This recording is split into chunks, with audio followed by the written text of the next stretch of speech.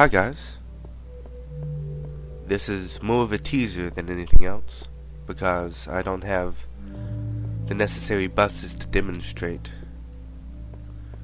what I've finished just yet. And I don't want to have to run around from one end of the machine to the other. But I still want to give you guys a heads up that this is done. It's a CPU. The whole damn thing.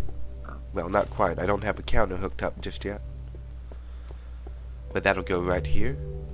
And before I put a counter here, what I'll do is I'll have buses that drag across here and give the values of everything that's coming into and going out of the CPU, so I can demonstrate it properly. But I don't have that just yet because I just finished this.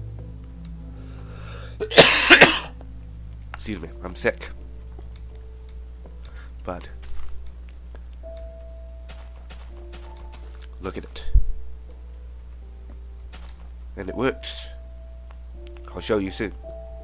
Hopefully, I can get that done today. Where I hook up the buses, but right now,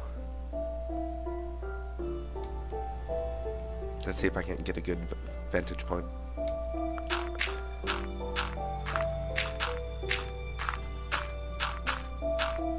Oh shit.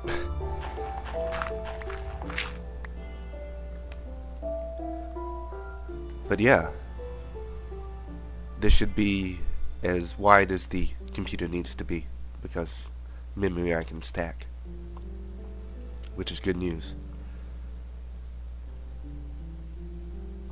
A real video is coming, but look at it. It's done.